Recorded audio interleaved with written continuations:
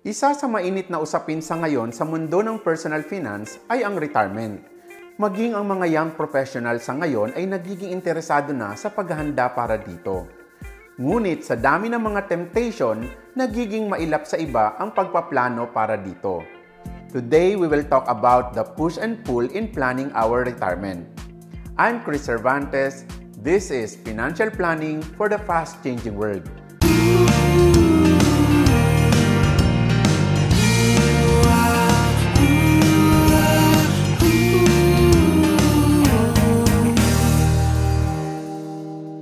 Due to lack of job security, many young people are thinking of how they can prepare for their golden years on their own.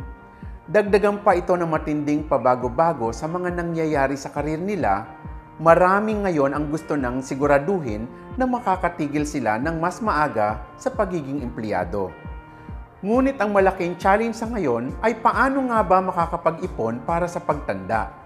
Gayong isang pindot lang ngayon sa apps, mabibili mo na ang lahat ng bagay na gusto mong bilhin nang hindi umaalis ng bahay. Sa tindi ng consumerism sa ngayon, marami sa mga financial goals natin ang nanganganib na hindi mangyari dahil sa patuloy ng pagdidelay ng mga tao sa pagsisimula. Of course, masarap nga namang maranasan natin ang agarang epekto ng pera. Unlike with savings and investing, it will take you many years before you can enjoy your money. Dahil dito, ang retirement ay parang nagiging isang larong tug of war. Gusto nating magkaroon ng meaningful na retirement pero patuloy na nagiging advanced din ang mga paraan ng paggastos. Tandaan mo, ang kada click mo sa mga shopping apps at kada bili mo sa magagarang shopping mall ng mga bagay na hindi nagbibigay ng pangmatagalang importansya ay katumbas ng paghila sa iyo papalayo sa inaasahan mong retirement. At kada piso na ginagastos mo sa ngayon ay siya ring piso na binabawas mo sa potential mong maging budget in the future. The question now is how to win the tug of war game of money. Isang mabisang paraan ay tanggapin ang katotohanan na masarap talagang gumastos. Kung alam mong masarap gumastos, ang tanong na lang ngayon ay para saan ka ba gumagastos? May isa akong mentee na nasa coaching program ko, na nung una hindi niya mapigilan ang paggastos. Kaya ang ginawa namin ay siguraduhin patuloy pa rin siyang magiging magastos. Kaya lang, this time, ang binibili niya ay retirement investment plan. Nag-umpisa siyang bumili neto sa mababang halaga na 2,000 pesos kada buwan. Nababayaran niya sa loob ng 10 taon.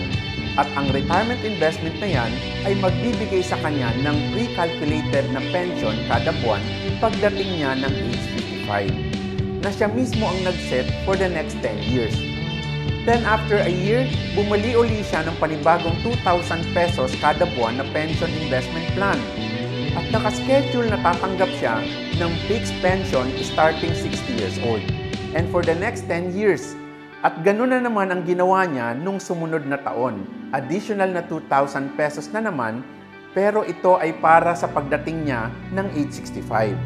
At gano'n din nung sumunod na taon para naman sa pagdating niya ng age 70. Ang kada binibili niyang investment pension plan ay magbibigay sa kanya ng guaranteed pension sa loob ng 10 taon. Ang kagandahan dito, iniisip niyang gastos ang ginagawa niya. Kaya feeling niya, hindi pa din siya madideprive at sinasabay niya ang paggastos niya sa pagtaas ng kanyang sahod. At kung gagawin niya itong discarding ito sa susunod na 5 taon, ito ang mangyayari sa kanya. Sa unang taon ng pag-i-invest niya, ang budget niya ay 2,000 pesos kada buwan.